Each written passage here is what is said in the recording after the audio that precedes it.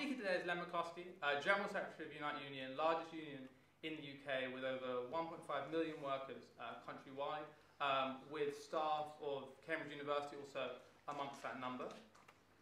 He's going to be talking today about what unionists and students can be doing to try and improve the economic situation and lead to what he sees as better policy decisions for the country. So could we have a very warm round of applause for Mr. Len McCluskey?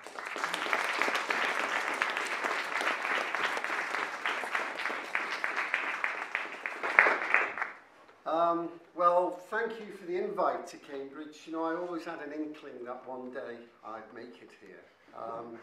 And Christoph, thank you, and Max, I welcome this chance to speak to you about some of the longer-range political issues facing our country and the world today, the stuff that lies beyond the day-to-day headlines, although I will have a word to say about a couple of contemporary questions too. I'm speaking, of course, to our leaders, maybe our rulers of a generation from now. So it's a privilege to have a chance to shape your impressionable minds. Hopefully they're still impressionable. Because I want to use this opportunity to maybe plant a few seeds which, who knows, may flower years from now and help make our country a better place. If I'd been speaking 25 years ago to your equivalents in the 1980s, I would have been speaking to people, many of them at least, who we now know would have gone on to make a huge heap of money, whilst at the same time helping to drive the economy off the cliff. That's not me being too harsh. The generation of the 1980s imbibed to a large extent the ideology of the time. And if my predecessor, Ernie Bevan, had spoken to Cambridge students in the 1930s, he would have been addressing people who would perhaps have gone off to fight to defend democracy in Spain during the Civil War, or who planned the post-war world which emerged from the defeat of fascism. So let me start with a basic question, which should be asked of every young person. What sort of society do you want to live in? What difference do you want to make to the world? Because there's no doubt that you will make a difference. You have the background, the education, the life chances to leave your mark on society and on the world at large. The choice is, what sort of difference? If some of you here just want a big house in the country and to drive a Porsche, then fine, good luck to you. But for me, that is as cramped a vision of anything one could find on a mythical benefit street. I'd sooner address those who have broader horizons. How do you want to use your skills, your intelligence, your opportunities, your intellect to change the world? Of course, there is no one answer to that question. People can contribute in different ways. If you're researching a cure for cancer, for example, or designing the technologies of tomorrow, politics may not seem such a great matter. But there is no hiding place from the big questions. We are all, in large measure, interdependent. What happens on a broader canvas, beyond our immediate specialisms, affects us all. So let's set out some of the problems. As I mentioned, in the 1930s, many students at Cambridge and elsewhere saw defeating the menace of fascism as the cause they could devote themselves to. And many took that devotion to the point of sacrificing their lives. The far right are still with us today, now, as then, trying to speculate on the consequences of economic crisis. But the difficulties we face today are different, less stark, happily, but more complicated, perhaps. I would put my central concerns this way. We live in a society where over the last generation, every institution that stands between the individual and the market has been diminished or stripped away. Trade unions, local government, a public sector in the economy, even the churches have all been reduced, marginalised or broken up by the onward march of neoliberal market-first ideology. The effect has been to bring into sight the reality of Mrs. Thatcher's famous claim that there is no such a thing as society. People have been reduced to individual economic actors, each and every one going to the market alone, measured solely by their spending power. In this society without a society, people exist as consumers alone, or maybe investors if you have the resources. Producer is almost a dirty word, as if we could all consume without creating anything at all. Of course, if you don't have an income, or much of one, then you account for little in the marketplace and are treated with scorn in the political and the media arena, just like those forced to live on welfare are being treated today. And as for people as citizens, well, this has come to be seen as almost a quaint concept, as voter turnout in elections falls and the capacity of communities to exercise any control over their circumstances is stripped away. Cynicism steps into that vacuum. Some will certainly respond by saying, well, some of that may be true, but at least we live in a more prosperous society where growth has given most people more choices. Now, obviously, those arguments would have been sounded much better in 2007 before the bankers' crash than they do today. But still, they need addressing. Let me start with inequality. There is an abundance of research showing that the more unequal a society is, the worse things are for nearly everyone. Health is worse, antisocial behaviour, educational outcomes. Over the last 30 years, inequality between the rich and the rest has widened dramatically. The very richest people in Britain, the very richest 1%, have as much wealth as 60% of the population. And a recent report by Oxfam came up with a startling account. The earnings of the top 100 billionaires in the world, the earnings in 2012, would have eradicated extreme world poverty. Just think of that. The earnings, not the wealth, the earnings. It is as though we've created an almost medieval elite in our midst, and the trend shows no signs of reversing. The flip side of this coin is that the share of our wealth that is used to pay wages of workers in Britain is shrinking year by year. 65% of our national income went on workers' wages when Mrs. Thatcher came to power. Today, it's just 53%, and those economists amongst you will tell you that this is a dramatic drop. Over the last few years, real wages have been falling for most people in work. The longest drop, the largest drop, since Queen Victoria was on the throne in the 1870s. 45 consecutive months, wages have declined in value. Of course, this can only happen in a society where the power of trade unionism and of collective bargaining, always the best defence against inequality, have been radically reduced. Money follows power, and without redressing that deliberately created imbalance of power in the workplace by re-empowering workers' organisations, wage inequality will only widen. That's why trade union freedoms are critical in any civilised society. Of course, wages are only one measure of our unequal society. Housing is another.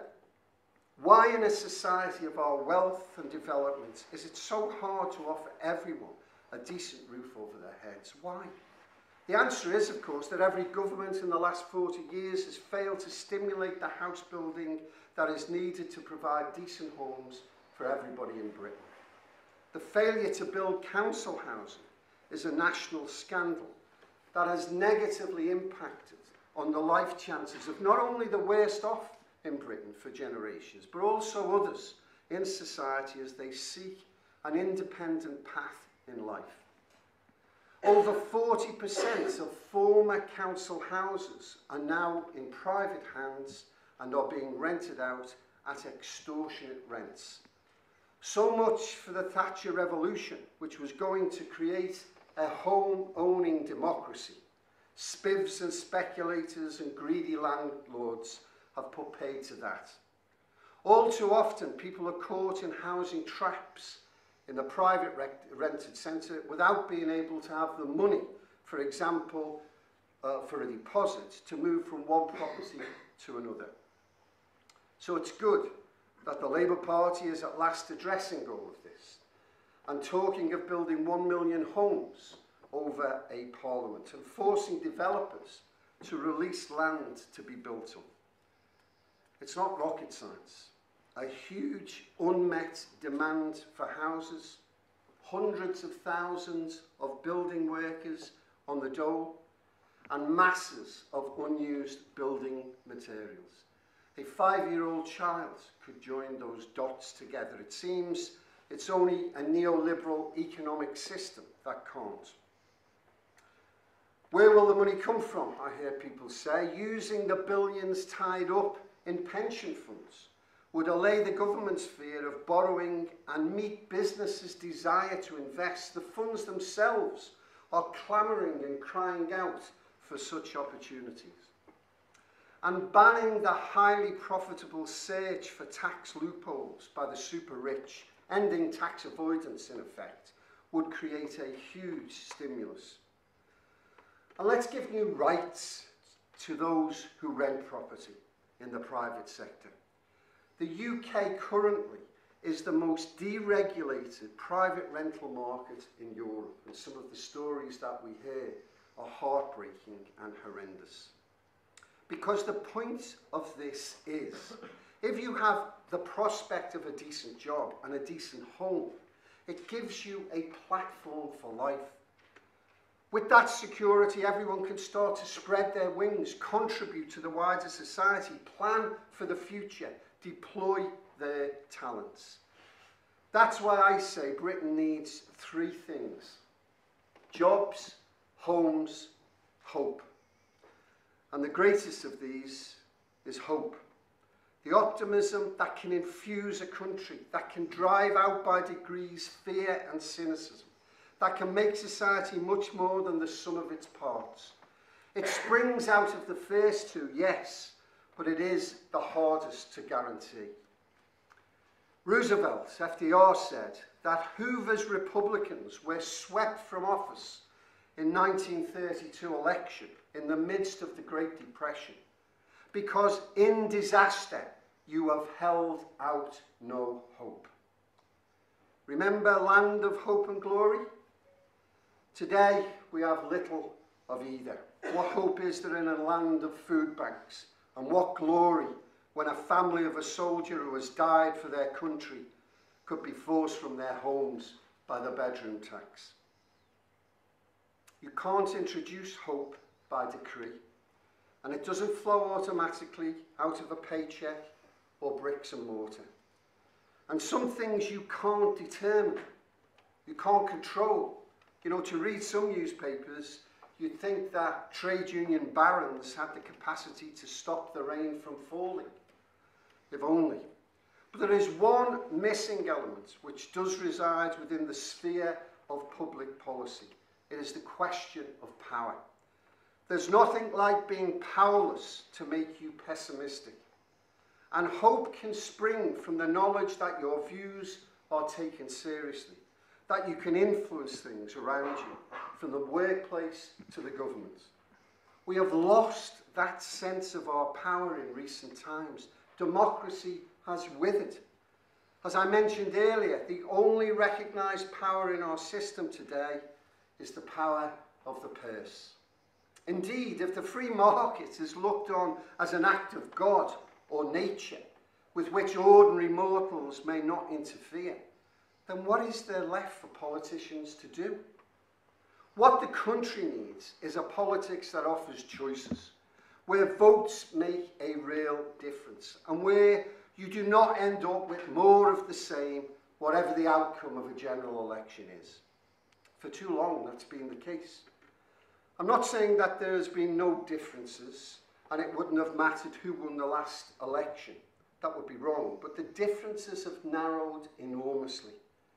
Nor is it the case that people aren't interested in politics. Tell that to the millions who marched against the Iraq War, or more recently, the students who stood up for their rights against tuition fees, or to UK Uncut, which has done great work in highlighting the tax avoidance by big business, unacceptable at any time, criminal at a time of austerity.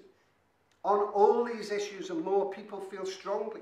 They want to make their voices heard and to shape the national agenda.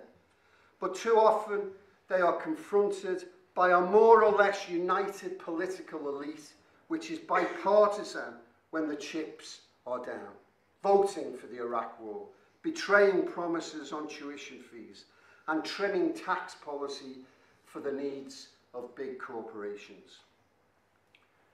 We need real choices, and politicians who reflect the diversity of public opinion, not the narrow assumptions of a global elite.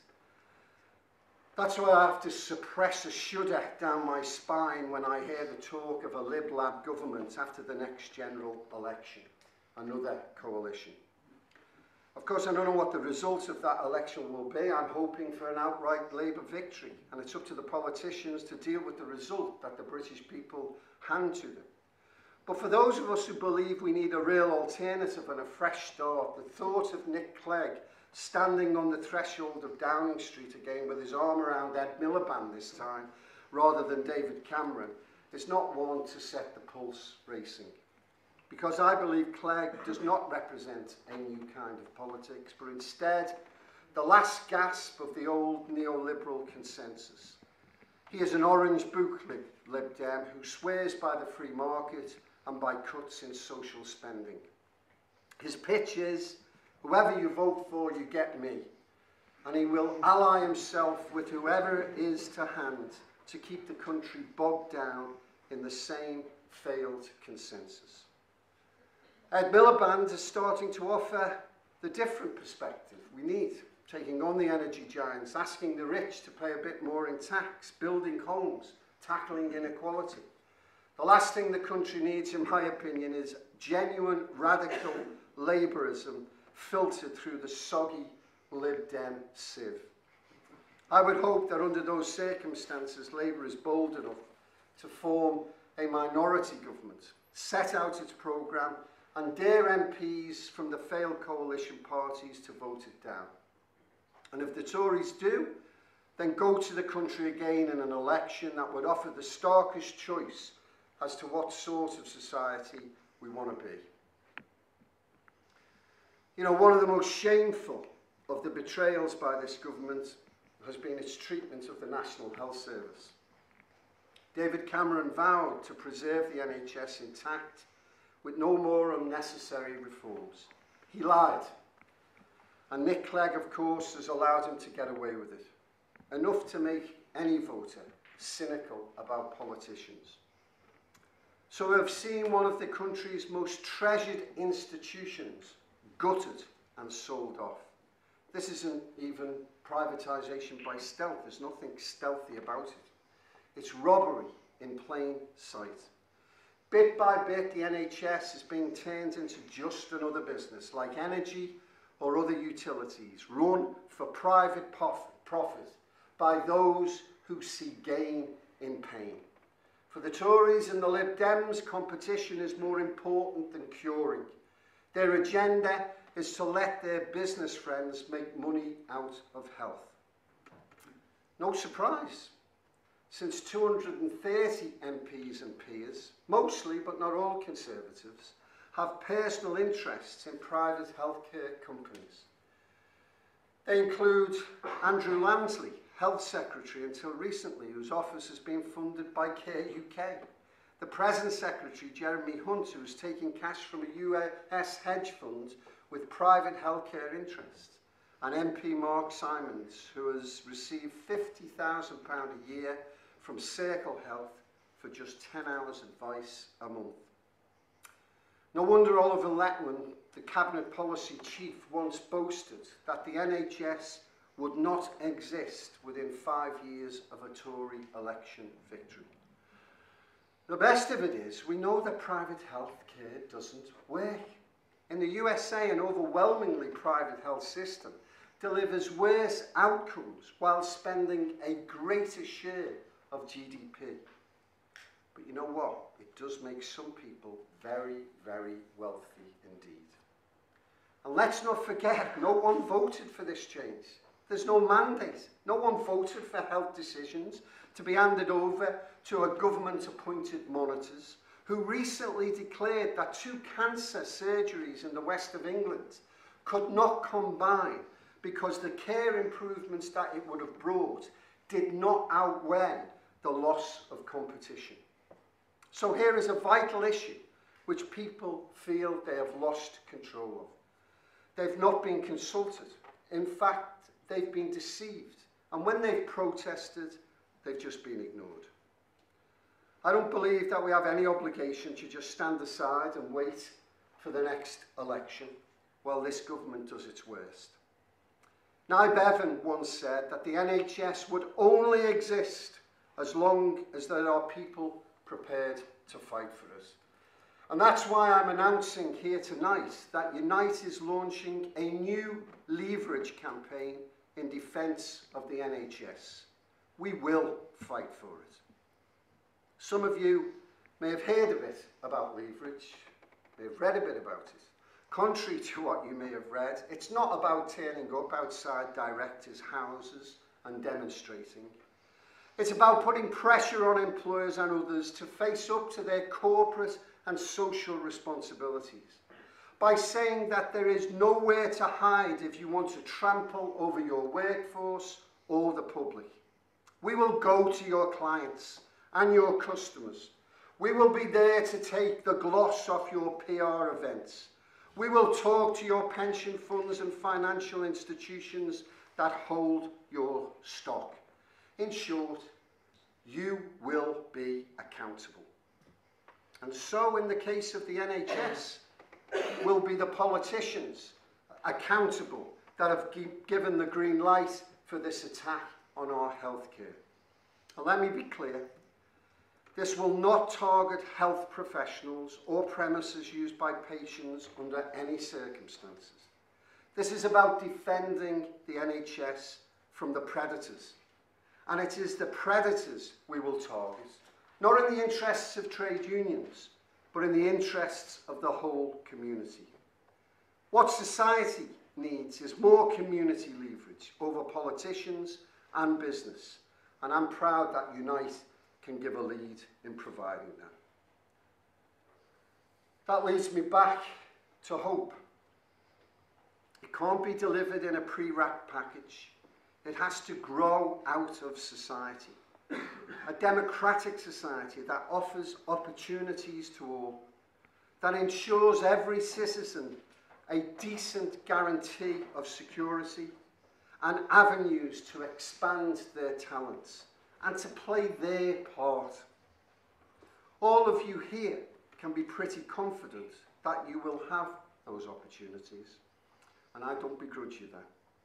All I ask is that you remember that there are many in today's Britain, let alone today's world, who do not have those life chances. Happily, you will not be asked to shoulder a rifle and go to Spain to defend democracy. But I hope you set your sights higher than the loads of money generation. Whatever your course, do not just take society as it is.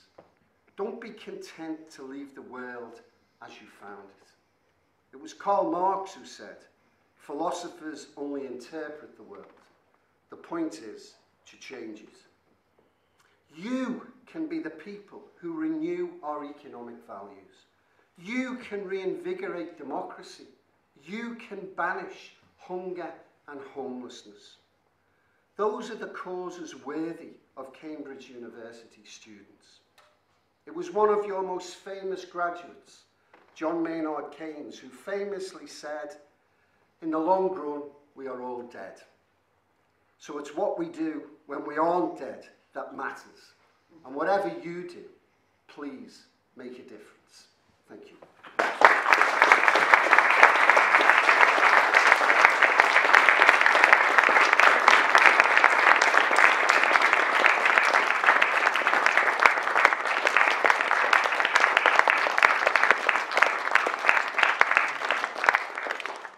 Thank you very much, Len, for that very passionate speech. I'd like to remind people asking questions, please speak up so the live feed can pick you up. So without further ado, I open up the floor to questions. Who wants to start? Yeah. Hi, I'm a member of Unite. I'm a community member. My name's Mo. I'm also a supporter of Socialistical newspaper and a Labour Party member. And I should mention I'm running for NUS delegate on behalf of KUSU. Pardon? Okay. Despite what I wanted to say basically is union membership. I've looked it up this morning. It's very low, despite the massive crisis. And I think there's in some respects a big crisis of confidence amongst union members. Like, I mean, one of the things we've seen in Cambridge recently, we've had the lecturers' strikes and other university staff, and hardly anybody turns up to the picket lines. Even some union members don't go in, and there's very low confidence in the success of a strike. And I think this low confidence has a context. One thing. One thing that's happened recently, events like the Grangemouth incident, where there was the attempt to attack the workers, like it's happening all over the country at Grangemouth, and the union Unite. Unfortunately, although at the beginning the workers went on strike, they called for nationalisation of the plant. Unite fell over backwards and capitulated, and I don't see how that can help build confidence in the run-up to the general strike that you've been calling for over the last couple of years. And I think leverage relates to this too, essentially. It's all very well like in the INEOS scandal, not scandal, strike, pushing for the bosses to give concessions, but in the end they don't. So yeah, I'll finish there. They're questions, not floor speeches. That's fine, I'll finish there.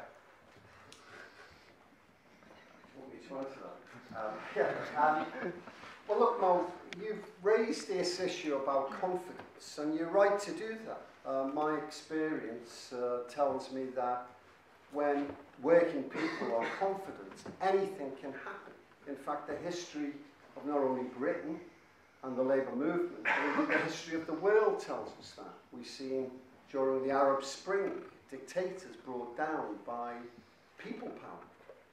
We've seen perhaps one of the strongest and most powerful prime ministers in the history of our nation, Margaret Thatcher, brought down over the poll tax by people power. One of the most popular prime ministers we've ever had, Tony Blair, his demise can be traced back to the Iraq War, when people power, millions came out onto the streets and said, not in our name. And power and confidence are critical. And indeed, that was a point I was trying to make in my speech, that you have to raise the consciousness of working people and make them feel that they can have an impact. You say, well, people don't turn out on picket lines and there's a low response. That's because there's a low confidence. Very often you get engaged in issues where people don't feel that they can make a difference. And therefore, what's the point? And it's the responsibility of leaders, and all of us in this room are leaders. And many of you will go on to be politicians, captains of industry, leading players within society, and you have a role to actually raise the consciousness and the aspirations of ordinary people. That's what trade unions do. Now, Mo, of course, I see you were selling socialist appeal outside, so I know what your political views are. That's why you've made a rather fundamental error over Grangemouth. I'm conscious of those colleagues on the left of the movement who called for nationalisation and occupation and you know, the creation of the beginning of the transitional programme from the Fourth International in order to bring down capitalism. But it's wrong for you to make judgments about Grangemouth when you don't understand the facts behind Grangemouth, because nobody fell backwards, even though the media attempted to kind of display it as a defeat and a humiliation. There's nothing humiliating, I said this on TV a number of times, there's nothing humiliating in representing the views of ordinary working people. But there were stark lessons to learn from Grangemouth, brutal lessons that need to be learned by the Westminster government and by the Scottish government. And incidentally, my discussions with Alex Salmond, the First Minister in Scotland, demonstrate to me that he is learning the lessons. And the lessons were this, that such an important national asset that a nation has, and remember, if Grangemouth would have closed, the whole of Scotland would have come to a standstill. The north of England and Northern Ireland would have been terribly affected. And it's in the hand of private capital, a multi-billionaire, a single individual who lives on a £137 million yacht off the south of France, owns this national asset and effectively blackmailed everybody. So there are lessons to learn there, Mark. And the real message for me to all of you, because our lords and masters would have us believe sometimes that there is nothing we can do, that you might go for a drink in a bar and something will be on the telly, something will have happened, and they'll say, well, isn't it a disgrace, isn't it terrible that that's happened? But what can you do about it? There is no alternative. How many times have we heard that? The truth is they try to debilitate us. And so my message is, don't allow people who rule us to debilitate you. Because the power of ordinary people coming collectively together, especially the youth of our nation, is incredibly powerful and can change dramatically the situation. That's what we try to do in my union. We respond to our members, we give lead to our members, we stand shoulder to shoulder with our members. We've created community branches so that those who are not in work can become part of our family. Because as these cuts cut in from the government, and remember, the 60% of the cuts are still to come. Millions of people are becoming disenfranchised, nowhere to turn. They believe no one speaks on their behalf. So the concept and the idea of raising people's consciousness is important. Don't be debilitated. And let's make certain that we work with one another for the greater good. That's what trade unions are all about. And that's why I would urge you, Mo, not to be too deflected by a political idealism, which is all very fine, but doesn't relate to the real world that people live in. And to work as hard as you can to raise that consciousness of working people and to solidify that solidarity that is so important to everyone. Next question. Yeah. Thank you for coming to speak to us. I was wondering, I want to ask you more about your views on the rich. Honoré de Balzac said, behind every great fortune lies a forgotten crime. Do you believe that there is a noble way to make a fortune or not? Now that's the type of question I would have expected from Cambridge. Look, I don't, it's really about the type of society that we wish to live in. When we live in a society where 1% of the richest people in Britain own 60% of the wealth, then in my mind there's something clearly wrong there. Something has gone a-kilter. Look around you, everything we're wearing, the seats you're sitting on, the building we're meeting in, the bicycles that you might ride, the car that you get into, everything is made by working people. That's the real wealth of our nation. When we produce things, and it's working people that produce them. And in the context of the division of that wealth is really lies at the heart of the type of society that we want. Now, I'm not against rich people per se, but of course I am of a belief that wealth should be properly divided and fairly divided.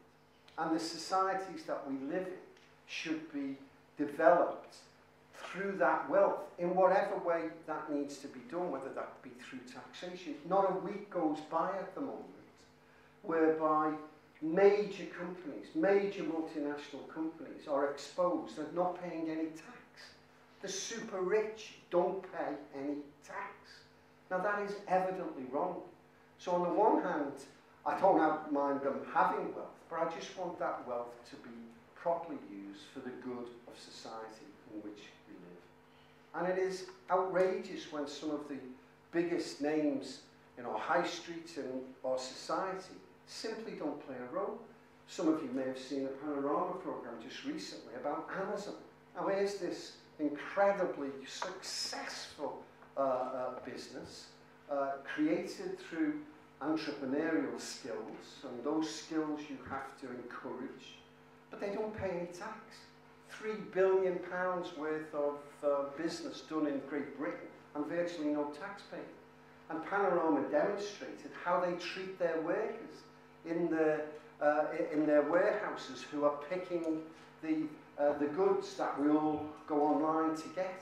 It's outrageous. Now that is criminal, and the kind of usage of that type of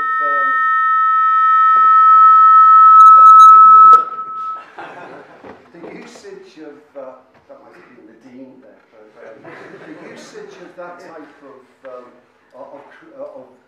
accumulation of wealth is criminal. So for me, it's about trying to deal with what is real in life. You know, we live in a consumer society. All of us want better choices. But we also live in a Britain that is becoming more and more and more divided. I would argue that this government is divisive. It tries to divide unemployed workers from working people, you know, the so-called strivers and shirkers. It tries to divide able-bodied people from disabled. It tries to divide public sector workers from private sector workers, north from south, you know, creating also the concept of black from white. You know, it was this government that sent these wagons around London telling immigrants to go home and inciting racial violence. Absolutely disgraceful. Now that's not the type of society I don't think any of us would. So my point is you have to try and work out how to develop a society where, yes, of course, skills and talents are rewarded, and people can live the good life, but not in isolation to everything else that's going on. And the concept of forgotten crime as well, you know, that's an interesting concept. I dare say, because I'm not a royalist, I'm a Republican, and you know, if there was a vote tomorrow, I'd do away with the monarchy. But I suppose there are a number of history students amongst you, and if you go back in history, well, you'll see how various people became kings and earls and dukes, and why, you know, some people didn't. And you can make your own judgments whether there was crimes committed during the course of that.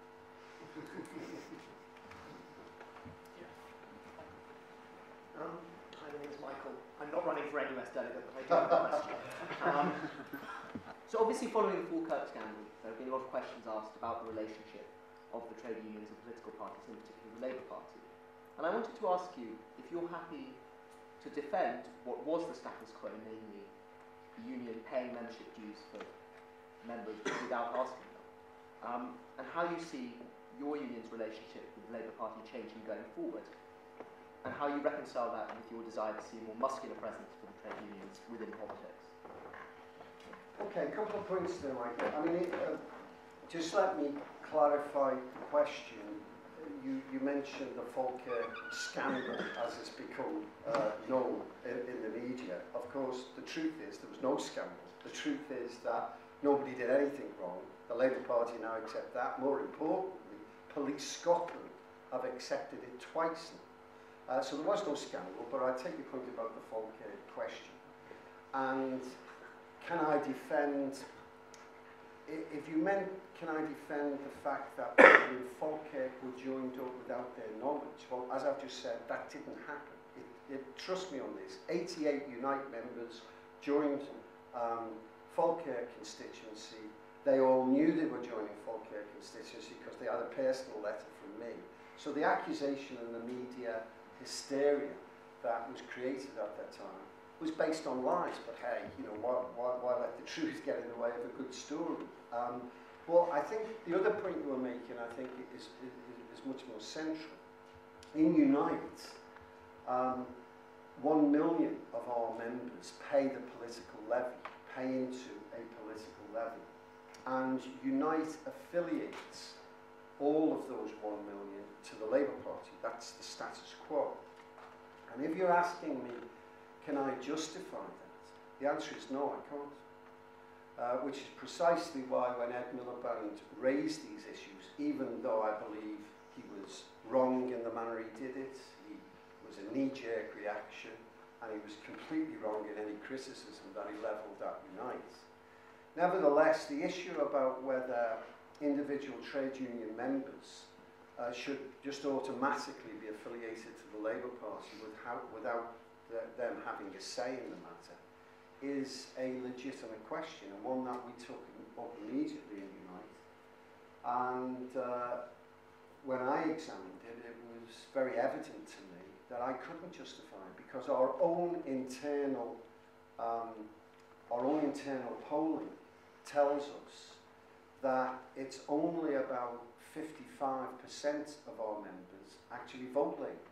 So out of the million, maybe 400,000 don't even vote Labour. So the idea that they are affiliated to the Labour Party, in my opinion, is not defendable. And that's why in the process of the debates and the discussions that have been taking place with the Labour Party, I've been the one person that has welcomed the debates. I disagreed with the status quo. I believe change was necessary. And my own union's executive actually next week will make a decision on our affiliation fees. We currently affiliate 1 million members. I think even though I'd ask you not to whisper this too much outside of this building because I don't want the media to find out about this just yet.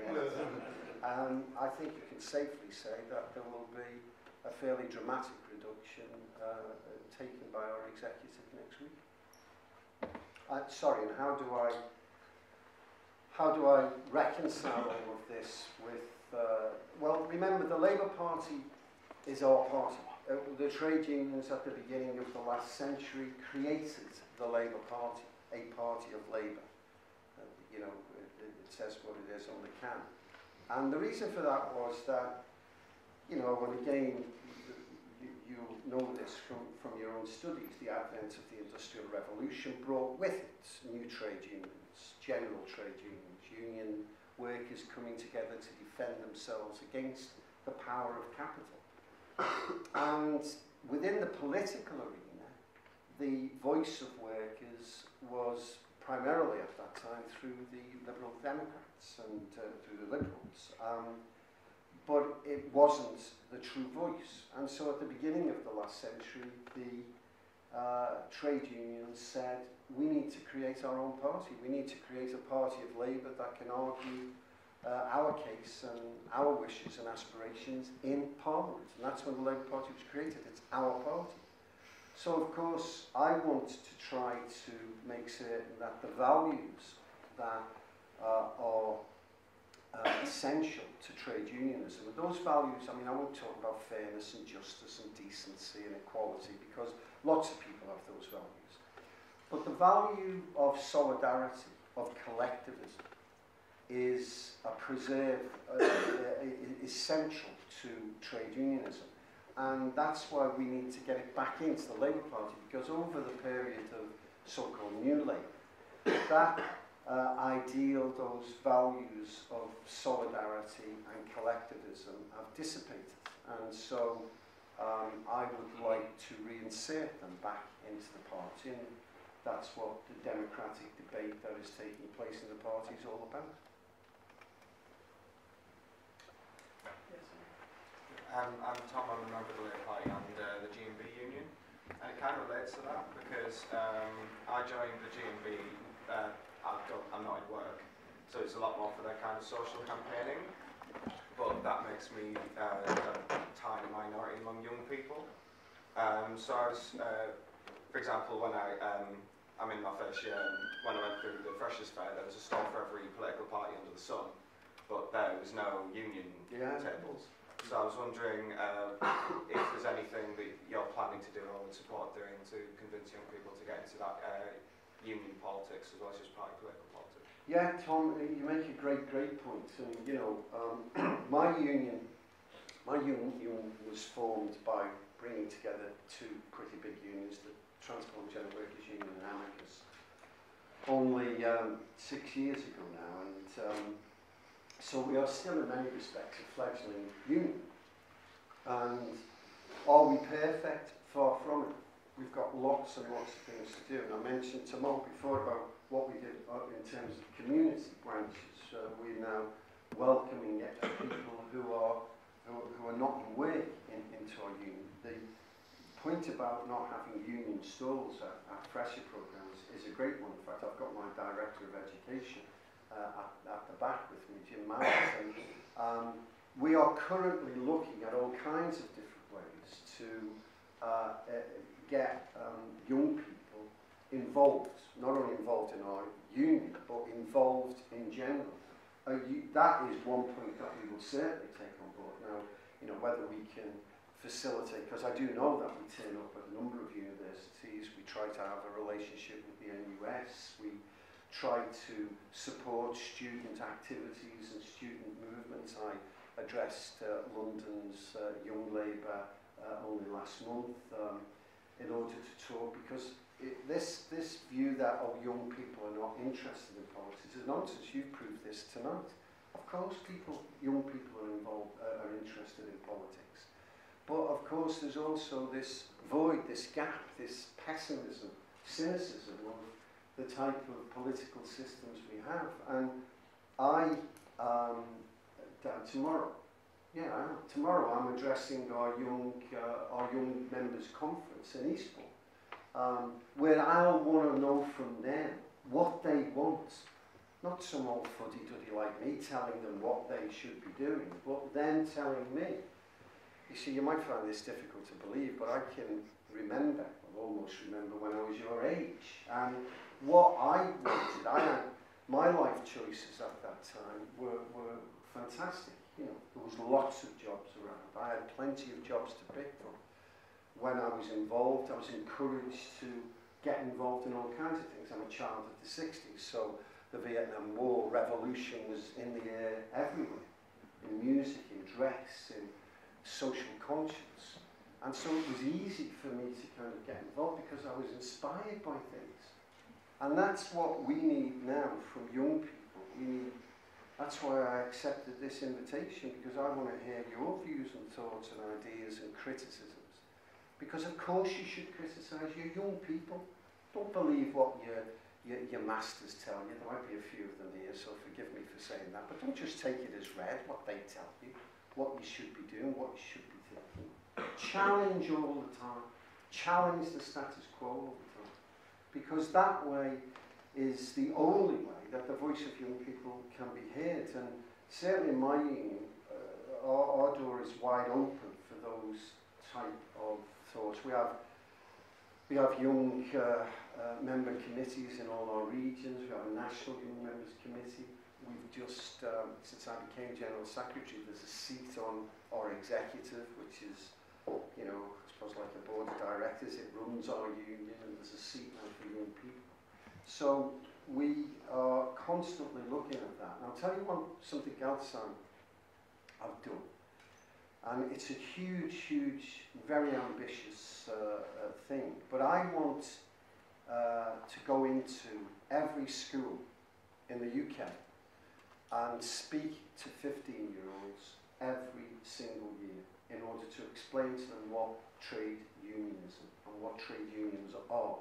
Now, I think the Sun newspaper accused me of wanting to recruit all these young, impressionable children to the union. It isn't about joining the union. It's about making certain that as people enter adulthood and as they leave school, whether it's to go on to further education or whether it's to go into the world of work, they at least know what trade unions are. We shouldn't have to do that.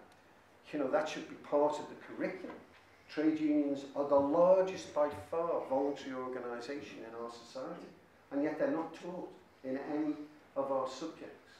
So we want to do that so that young people at least know. When I was a young kid in Liverpool, 15 and 16, everyone knew what a trade union was. Now, okay, Liverpool's a kind of, I suppose, trade union city, but everybody knew what trade unions were.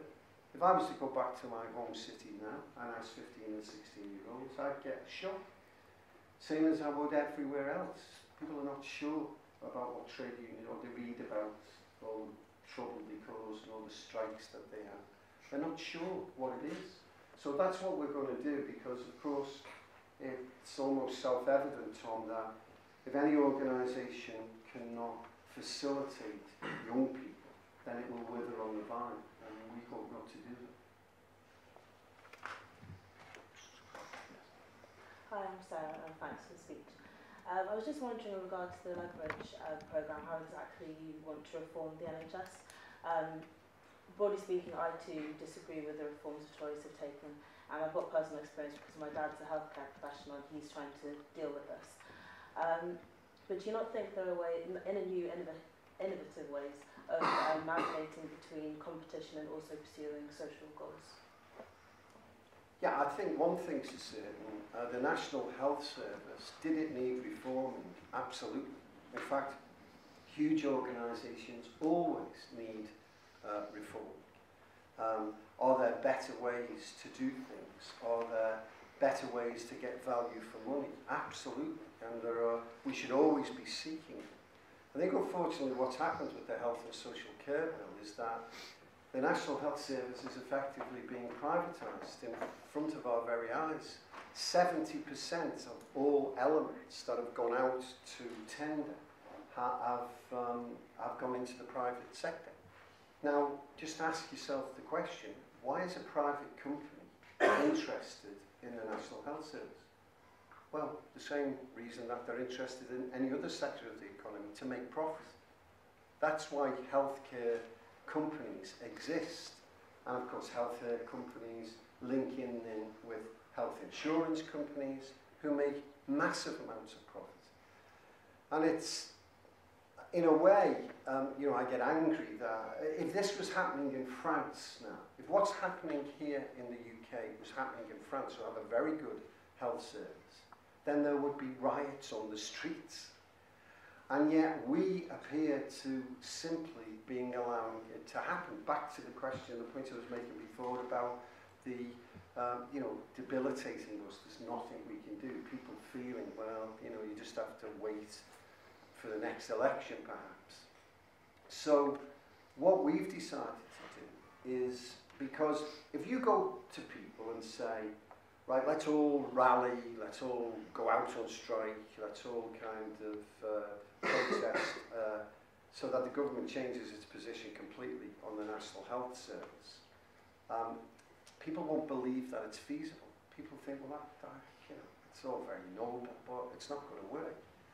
Whereas if you concentrate on the localities, because this privatisation is taking place in a salami type fashion, then you can rally support. Let me give you an example that I picked up, talking with some American colleagues just the other day. In New York, there's just been an election of a new mayor, very radical mayor, the most left-wing mayor that any American city has ever elected. In New York, 13 hospitals are closed down. 13 hospitals have been closed. But the people who had run his campaign were telling me it was no good us arguing about, well, 13 hospitals have closed down, because people said, yeah, and, you know, what can we do about it? Nothing.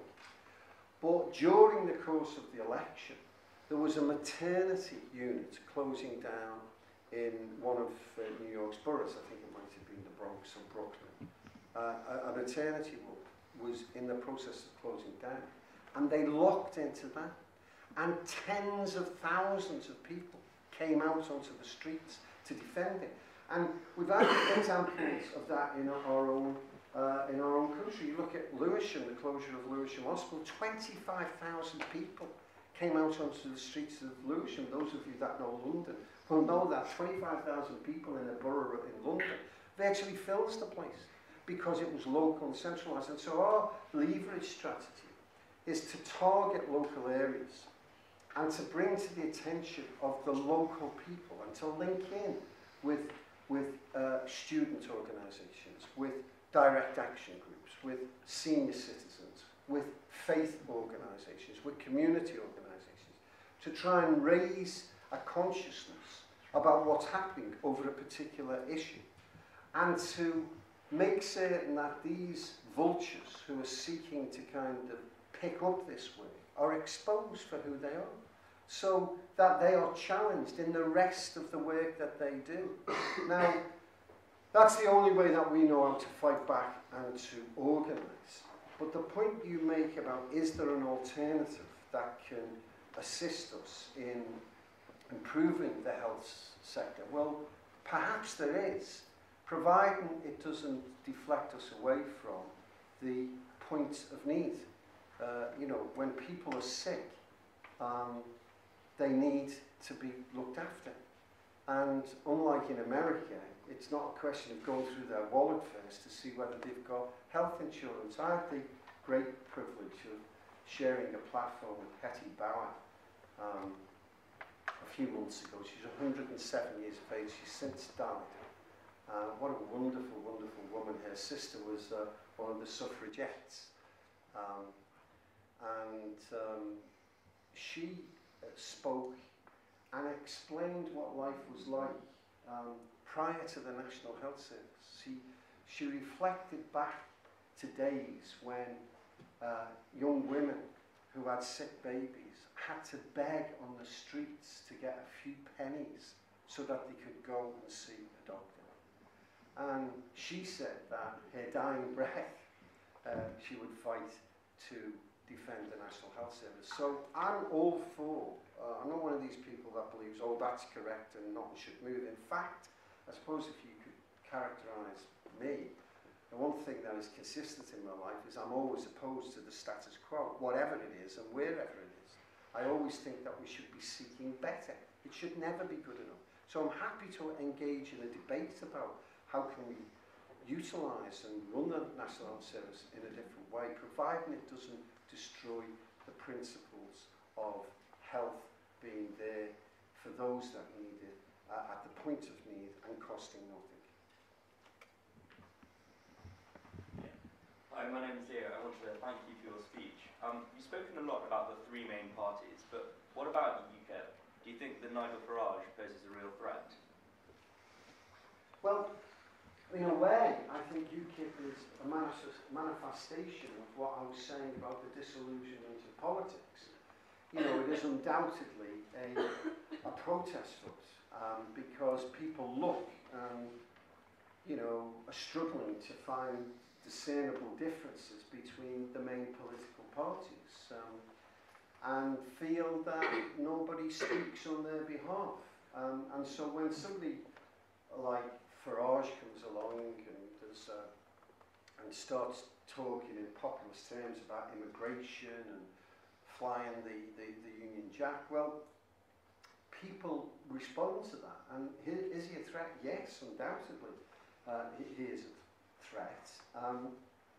Perhaps more so to the Conservative Party than any of the other parties, although what that's tending to do at the moment is drag the Prime Minister further to the right because he needs to placate some of his people. It's not easy being the leader of a political party.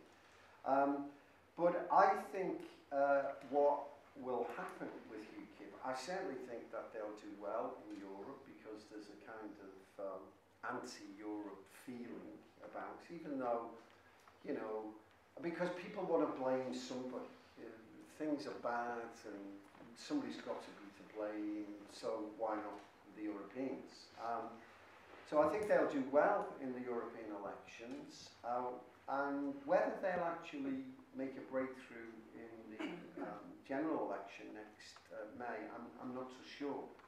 But they may poll sufficiently for, Conservative MPs or for Liberal MPs to lose their seats. And incidentally, I'm not dismissing the impact that they will have within Labour strongholds, because the issue of immigration is top of every poll that we do and that anyone else does. People are concerned. No wonder.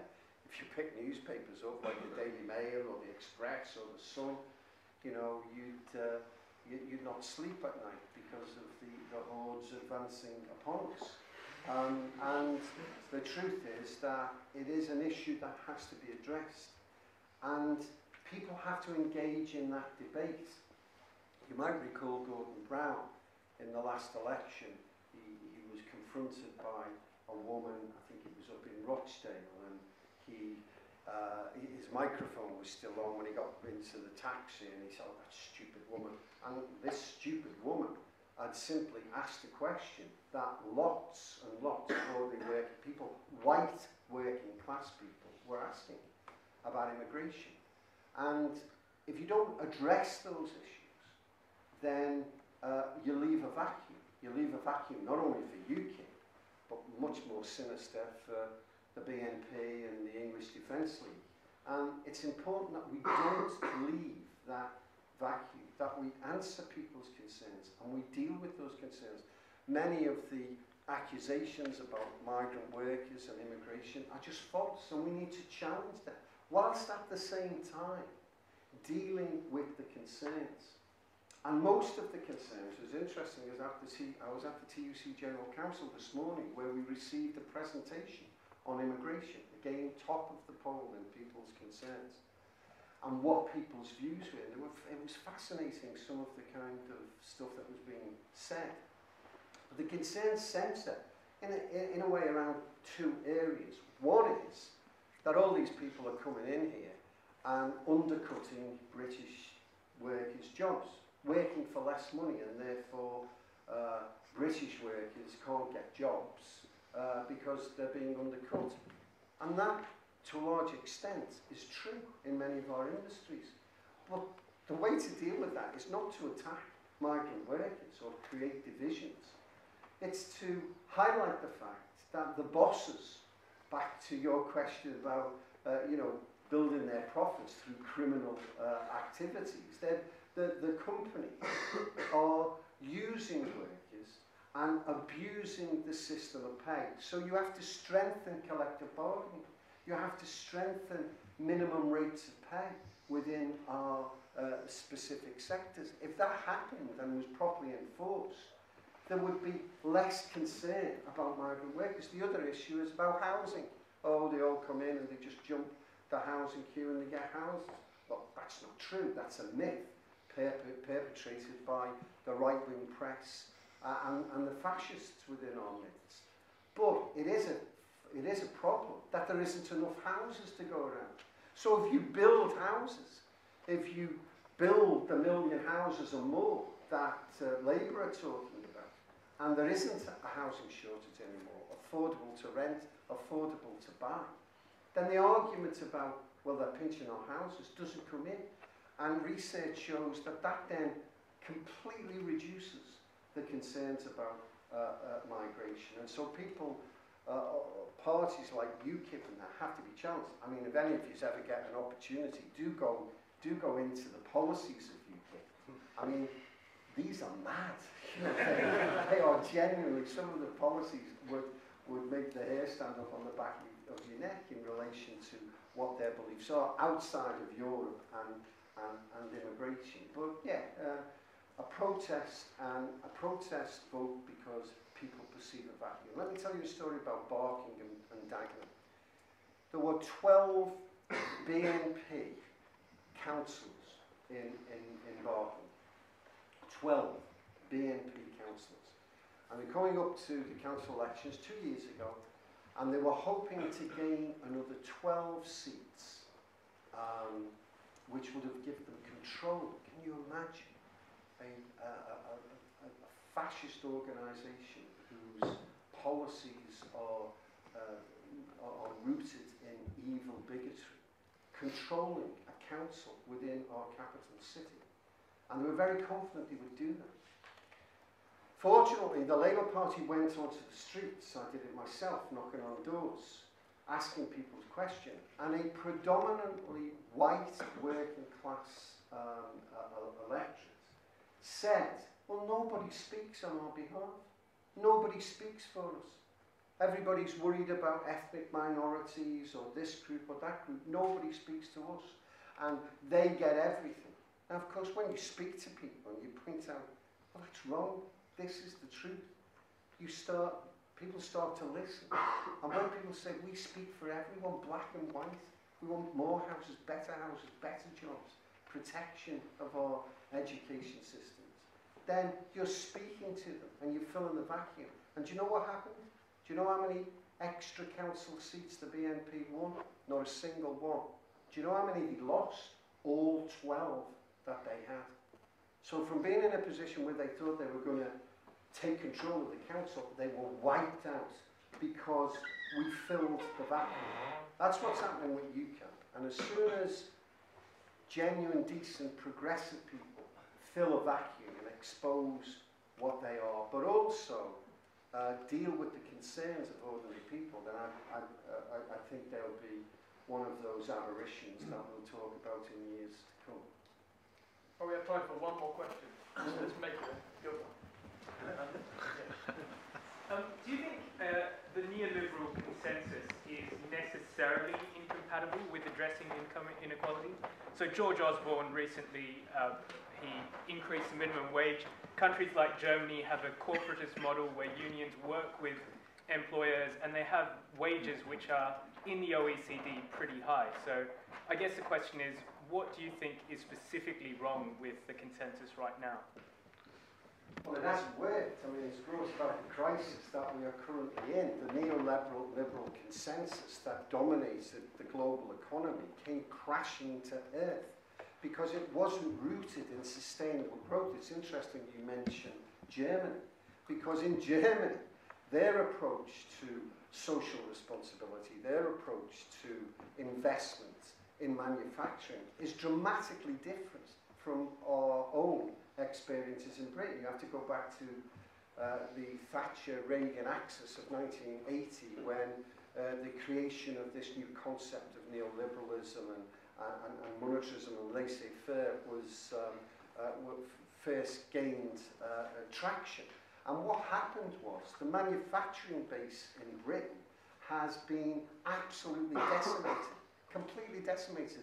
The UK was like a car boot sale. There was a big sign saying UK for sale. Come on in. And they did. They came in, bought factories up, closed them down. Didn't close the market down. The market's still as powerful as ever. Ford Motor Company. Ford Motor Company, their biggest market and their most profitable market is UK, Ford UK. Do you know how many cars they make in Ford UK? None. Not a single Ford car is made here in the UK. Do you know how many they used to make? Hundreds of thousands. So the concept of lack of investment, driven by the laissez-faire attitude of Thatcher and Reagan at the time, drove out manufacturing and put an imbalance. You've all heard when you've been studying your economic lessons and everything else, you've heard everyone talking about, well, we must rebalance the economy. What they mean by that is, my God, where's our manufacturing base gone? We can't all be service workers. We've got to make something. And so they're talking about doing that. But what happened for 30 years? New Labour was the same. Tony Blair was exactly the same. You remember Margaret Thatcher one famously said when she was asked, what do you think your greatest achievement was? She answered by saying New Labour. Because, of course, Tony Blair followed exactly that path. And it came tumbling down. The vagaries of the financial markets, global financial markets, of course, have impacted everywhere. But the areas that have been the best are the likes of Germany, because they invested massively in their manufacturing industry. They embrace their trade unions. Look at the difference between the German government's attitude towards trade unions and our current government's attitude towards trade unions. You know, we're the enemy within here, whereas in Germany they are embraced. So your point about what is a balance is a perfectly legitimate one. And that's about recognising the roles, recognising that the wealth creation, I made the point in my speech about 65% of our GDP used to be paid to workers. What did workers do with that? Well, they spent it and created more wealth and stimulated demand and therefore created economic growth. It's now down to 53%. That's an enormous drop. And that's why there's no sustainable growth within our economy. The current government is saying, oh yeah, we've turned the corner. No, we haven't. I mean, you say that George Osborne increased the minimum wage. He actually didn't, but it was dead interesting that he called for an increase in the minimum wage to go up to £7. Why? Because he knows that the current situation the growth within our nation can only be sustained if there is demand, and demand can only come when people have got more money in their pockets and when people are seeking demand. So the concept, I'm not seeking to destroy capitalism. I mean, Ed Miliband talks about responsible capitalism. I'm not sure whether that's an oxymoron, but we'll leave that for another debate. The point is, I recognise that within a consumer society, there has to be a situation where profit is made. We work with companies all over the place where we're desperate for them to be competitive and be profitable because it benefits everybody. But the terminology neoliberal is effectively to demonstrate that there is no, especially when you're talking about American and British capital who have similar characteristics, there is no long-term sustainability.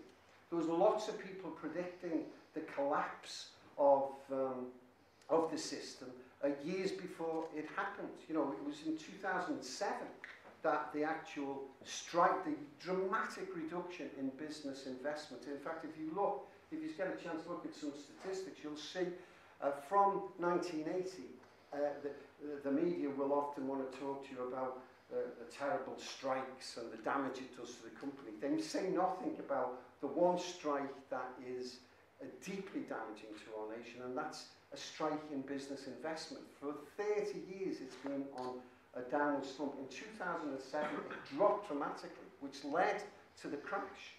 And so that is why I use the terminology neoliberalism and the orthodoxy that has dominated. But I don't dispute and dismiss the need for proper entrepreneurial spirit to be encouraged, growth within our nations, but it has to be on the basis of fair, equitable distribution of that wealth, which leads to a more civilised society. As we sit here tonight, and I said that in a way you're privileged, you've got choices. Well, I'm pretty privileged as well. You know, I earn a very, very good salary and I have a good living. But as we sit here, there are people, hundreds of thousands of young people, 1 million without any jobs at the moment. No future. You know, you get up of a morning, you've got a vision, you've got something to do, you've got a direction to go in, you can enjoy the cultural life that exists here. These are individuals who get up of a morning, and I often ask politicians, what do you think those young people do from the minute they wake up to the minute they go to sleep? This is after weeks and weeks and months of writing to hundreds of people and being told there's nothing for them. How debilitating is that? There's 1 million of your contemporaries out there suffering like that. And there's others who are being ripped off with low pay, 0-hour contracts. That's the type of Britain that we've got at the moment. The food bank Britain, the Wonga Britain, where loan sharks earning up to 4,000% interest because people are desperate to feed themselves, desperate to feed the kids. That's the Britain that we are in at the moment. That's the Britain that neoliberalism has brought us to. And I just urge all of you to reject that and use your undoubted skills to make certain that we can do something